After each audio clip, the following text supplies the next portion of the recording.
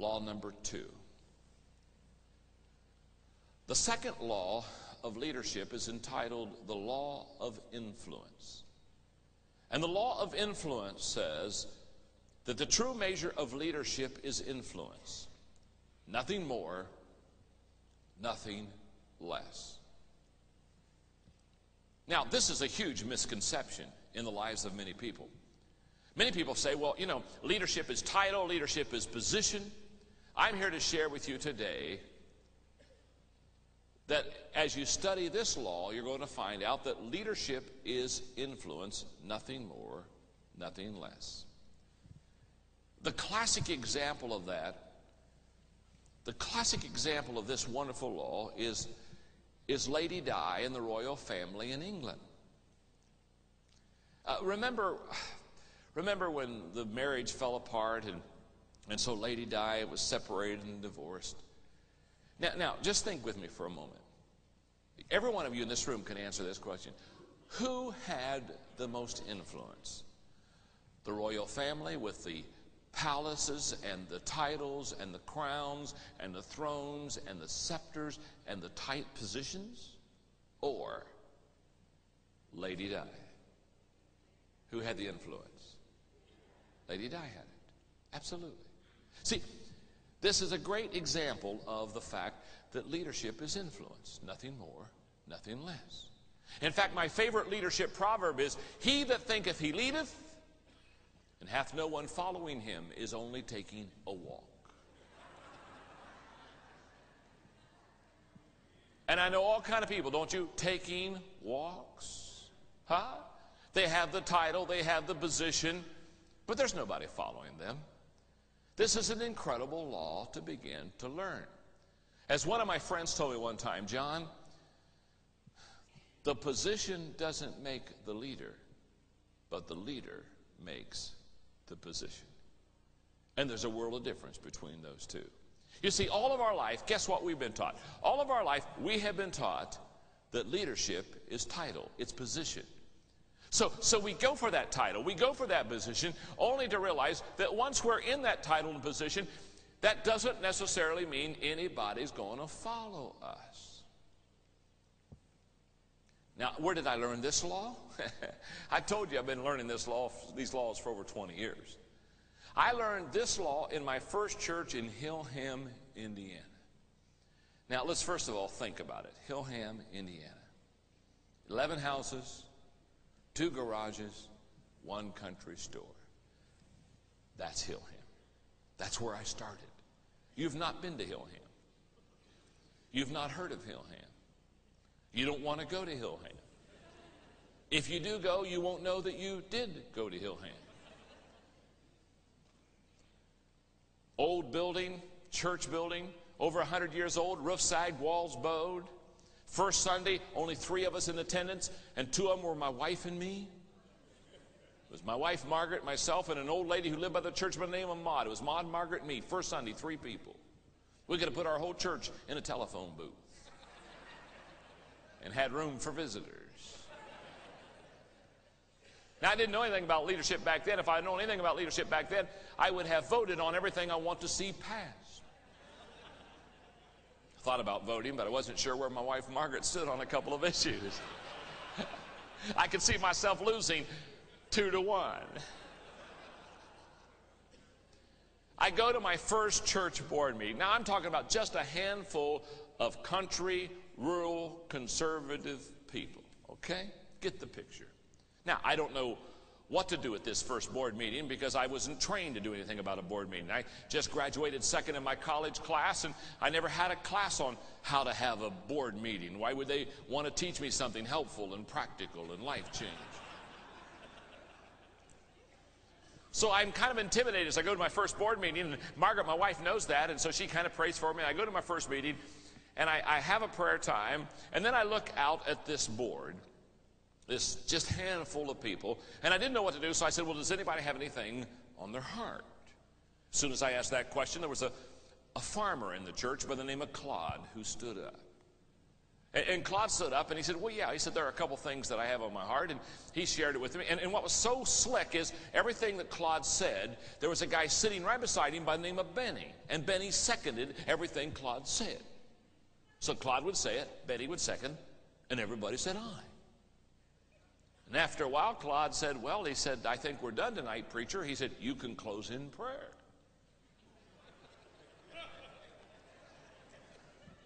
And I said, well, I think I will. Thank you, Jesus. Amen. I went home that night. Margaret looked at me and said, well, how'd it go, honey? I said, oh, sweetheart, no problem. No problem. I said, I only need two people, God and Claude. And if I say I'd only get one, I'd like to have Claude because he's the one who shows up the most around here. Now, like I said, Claude was a farmer. About a week before the next board meeting, I called him on the phone. I said, Claude, could I come down and kind of do the chores with you around the farm? Can we just kind of walk around the farm? And I said, while we're doing the chores, I'd like to talk to you about the church. He said, well, preacher, he said, I'd love for you to come down. And he said, sure, I would love that. So I went down that day. We did the chores around the farm. And while we did the chores, we talked about the church. I'd say things like, you know, Claude, the front door on the church, paint is just cracking and peeling off of that. I said, visitors, when they walk up that walk, the first thing they see is that door. It's a terrible sight. I said, what do you think we ought to do? Well, he said, it seems to me like we ought to take off the old paint and put a fresh coat of paint on that door. I said, I like that. I like that. I said, Claude, would you mind next Tuesday night at the board meeting bringing that up to the church board? Oh, he said, sure. He said, I'll take care of that. I'll take care of it. I said, Claude, right behind the platform area, we have 3 rooms, and 3 really little, just real little rooms. And then the one on the right, we have a Sunday school class. The one on the left, we have a Sunday school class. And both of those are full. Then we got this one in the middle that we got a bunch of junk in there. We got last year's manger scene and a whole bunch of stuff in there. And I said, but we're already full in those other 2 classes, and we really need to have another class. What are we going to do? Well, I said, I think we ought to take the stuff out of that middle class and start another Sunday school class. I said, I like that. I said, Claude, would you mind next Tuesday night just bringing that up to the board? Oh, he said, I'll take care of that. I'll take care of that. That's no problem. I said, Claude, have you been down in the basement of the church? He said, what do you mean? Well, I said, there's a couple inches of water down there. Frogs are hopping around. Crawdads are crawling around. I said, we can't have any kind of functions down there at all because of the water down there. He said, well, that's ridiculous. He said, we need to clean all that up. I said, well, I think so too. And I said, would you please? Oh, he said, oh, I'll take care of that. I'll take care of that. Next to Tuesday night, board meeting, I opened in prayer. I looked out and said,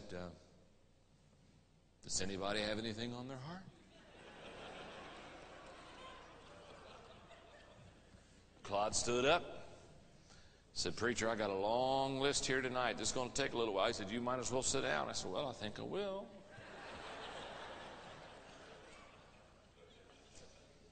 Claude looked at the board and said, have any of you noticed the front door in our church? He said, personally, I'm ashamed.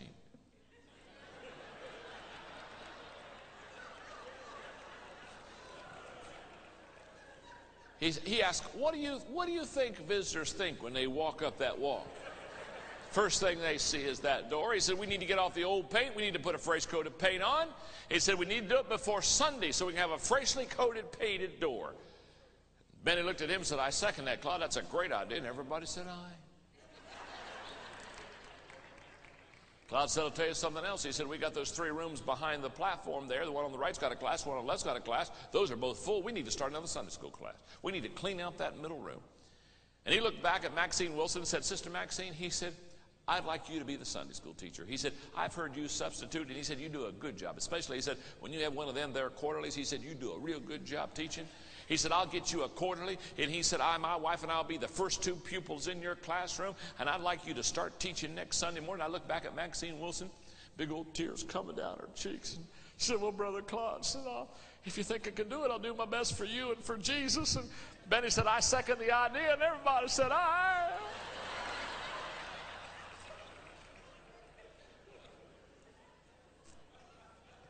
Benny said, have any of you been in the basement of our church? He said, you need hip boots down there. Frogs are hopping around and crawdads are crawling around. He said, we need to clean up that. He looked at Ab Legenaar and said, Ab, you bring your truck on Saturday morning at 8 o'clock. Leon, you bring yours. I'll bring mine. He said, let's bring a couple of the neighbors around our area. Let's have them help us. He said, we'll start at 8 o'clock. By noon on Saturday, that basin will be cleaned up for Sunday morning. Benny said, that's a great idea. Claude, I second it, and everybody said aye. Claude looked at me and said, well, preacher, I think we're done tonight. He said, you can close in prayer. And I said, I think I will. Thank you, Jesus. Amen. I had the privilege of pastoring that little country church for 3 years and 3 months. And about 1 week before every monthly board meeting, I'd call Claude on the phone. And I'd go down to the farm, and we'd do the chores together. And we'd talk about the church. Not one time in those 3 years and 3 months did I ever personally bring any item to the church board. Claude did it every time. I can still remember when I was leaving the church, a college friend of mine was going to follow me, and so we sat down at the Villager Inn, a little restaurant there, and I shared with him. I said, okay, let me tell you how I've done this. I said, this is a great church to start in. These people are country people, but they've loved me, and it's been wonderful, and it's been a great experience. We've grown from 3 people the first Sunday to we had days over 300. And I shared with him the Claude story, just like I shared with you. But instead of enjoying it like you've enjoyed, and instead of laughing and sensing the influence issue like I've known you've sensed it, the longer I talked to him about it, the more irritated he became. And pretty soon, he's sitting at the edge of his seat in that booth at the Villager Inn, and he's pounding the desk between us. And he said, listen to me, John, listen to me just a second. He said, that's maybe the way that you did it when you were here. But he said, let me tell you right now that when I become the pastor of this church, I'm going to become the leader of the church, not Claude. And I sat back in my booth in the Villager Inn, and I said to myself, self, you're looking at a stupid man.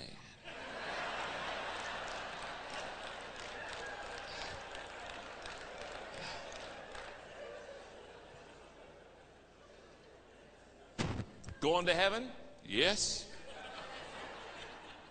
Stupid? Absolutely.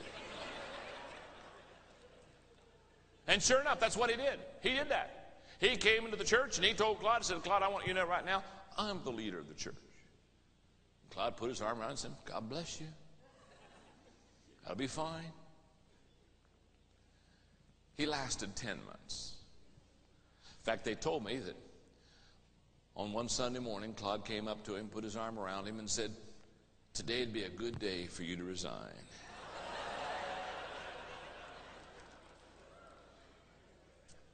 You know, my friend never has learned this law. In 30 years of ministry, I'll guarantee you he's been in at least 15 different positions. He's never understood that leadership is influence. Nothing more, nothing less. And you may say, well, John, I don't like that law. I'm the pastor of the church. I ought to be the leader. I'm the godly man. Well, whoop-de-doo. When you're done believing all those lies about yourself, I'm here to tell you the person with the most influence in your church or in your business or in your company is the leader of the church. And nowhere is leadership more clearly defined than in a volunteer organization. Let me talk to you about this for a second. In fact, I was just up in Michigan recently doing a conference for about 150 CEOs. And they were asking me, they were saying, John, how can I find leaders? How can I know my potential leaders in my companies? And I shared with them, I said, if you really want to know your potential leaders, if you really want to find out in your company the ones that are really good leaders, I said, let them be put in charge of a voluntary organization. Let them be put in charge of a group of people that there's no paycheck to be given, there's no position to be hoarded over them. In other words, they don't have to follow you unless they want to follow you. See, the best way to test a leader is to ask them to lead a volunteer organization. That's when you're going to find out. That's when you're going to find out if they're good leaders or not. You see, if you're giving somebody a paycheck, of course they're going to follow you. If you have some kind of position over them, if you're the top in your ranks in some kind of armed services, of course they're going to salute you, and of course they're going to follow you. You've got more stripes on your arm than they do. That's not leadership. Life isn't a 1, 2, 3, 4, 1, 2, 3, 4. 1, 2. That's not life. That's why you and I need to learn how to influence people. We need to know who has influence in an organization. We need to know how to influence people. That's why I wrote a few years back the book Becoming a Person of Influence, because I wanted to help people understand how to influence people, because if you know how to influence people, you know how to lead people, because the person that's the largest influencer in the group is the leader of the pack. Let me take, 5 minutes and just walk you through the 5 levels of leadership, or the 5 levels of influence in your notebook. The lowest level of all is the position level. And right beside the word position, put the word rights. R-I-G-H-T. People follow you because they have to. That's the entry level of leadership. That's where it all begins. And there's nothing wrong with that level as long as we understand that it's the entry level of leadership. As long as we understand it's the beginning, not the end. Does this make sense? But there's a level higher than that. The second level is the permission level. And beside the word permission, put the word relationships. Because on this level, people follow you because they want to. Now you can already see a marked change. On level number 1, they followed you because they had to. On level number 2, now they're following you because they want to. I sometimes call this level the second mile level. And the reason I call it that is because in the Bible, remember the story of, any time that somebody asked you to go the first mile with them, you were obligated. But if you went the second mile, it was because you desired to go the second mile. That's a second mile level of leadership and a second mile level of influence right there. The third level of influence in any company or any organization is the production level. And the key word right beside production, the key word is the word results. Here people follow you because of what you have done for the organization. It's a great level to be on. By the way, just like level number 2 is what I call the second mile level, this level here, I call this the high morale level. High morale kicks in here because people are now seeing success, and they're feeling growth, and they're excited about what's happening, and they're describing you in terms like, before you came, Pastor, the church was going down, but now we've turned around and we've added 50 people to the church, or the finances are up, or the business has turned around. They describe you in those kind of terms. Here's how they describe you. Before you came, it was not as good as it is now. High morale kicks in on level number 3. People begin to feel good about who they are and about what the company is doing. And they're following you because of what you have done for the organization. Now I want to stop here just for a second before I take you to the 4th level and say this. That in the business world and in the church world, level number 1 is both highly regarded, the position or the title. In the church world, on level number 2, the permission side, they hold highly to relationships. The business does too, but not as highly. But the business world loves number 3. That's the production. That's where the bottom line is, and that's where the profit margin is, okay? But here's what is interesting to me. When you get to level number 4, I don't find very many churches or businesses really working level number 4, and level number 4 is the most important level. It's called the people development level. Here is where you are developing people. In fact, the word to put in that blank besides people development is reproduction. This is where growth really kicks in. In fact, we're going to teach a couple of the 21 laws deal with level number 4, especially the law of explosive growth. We'll talk about that later. But on law number 4, level number 4, this is exciting. This is where you're beginning to develop people. And just like level number 2 is where the second mile principle is lived out. And level number 3 is where high morale is beginning to be experienced. On level number 4, the key word at this level is loyalty. People become loyal to you because of what you have done for them. That is a key area. In fact, I can promise you, when you start developing people, they're yours for life. Absolutely. One-on-one. Developing, pouring your life into them, discipling them. My friend in prayer partner Bill Klassen taught me many, many years ago. He said, John, you build a great church one person at a time. You don't build a great church from the pulpit. You build a preaching station from the pulpit. You build a great church one life at a time. People development. That's the 4th level of influence. The 5th level of influence is what I call the personhood level. The personhood level, I guess the key word there is respect. Because you have done it so well for so long with so many that you're bigger than life to them. They've got you up probably on a pedestal, okay?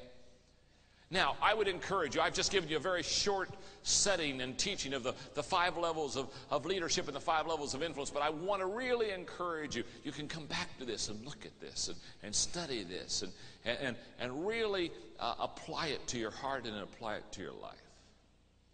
Okay, 4 questions to ask ourselves on this law of influence.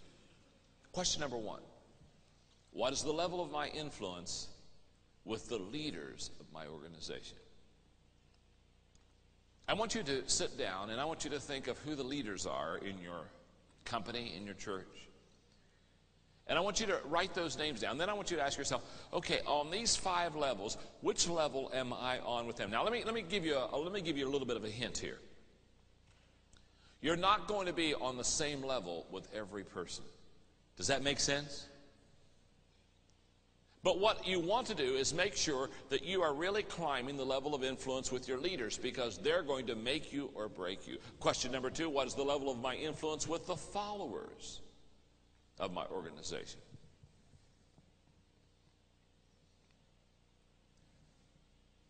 Let me stop here for a moment. If your level of influence is higher with the followers than with the leaders, you're in trouble. Because the leaders are going to influence the rest.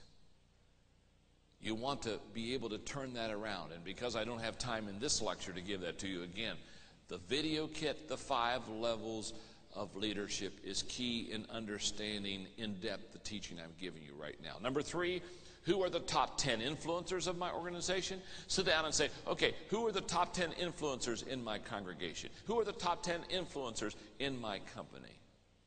That's a great exercise. For example, at Hillham, Indiana, the top influencer at Hillham, Indiana wasn't John Maxwell. The top influencer in Hillham was who? Claude was the top influencer. Benny was probably number 2, huh? You say, well, John, where were you? I don't know. I think I started off about 7 or 8 and probably got up to about, 3 by the time I left. I never was the top influencer. In fact, I was giving this lecture one time, and Claude's son happened to be hearing this lecture, and he came up to me after and gave me a big hug, and he said, Dad still runs the church. Well, of course he does. Of course he does. He's the top influencer. When I went to my second church, I wasn't the top influencer there. When I went to the third church, I wasn't the top influencer there. I've never gone anywhere where I was the top influencer. You see, that's why it's so important to understand influence, because that's how you lead. You don't lead through structure, you lead through influence.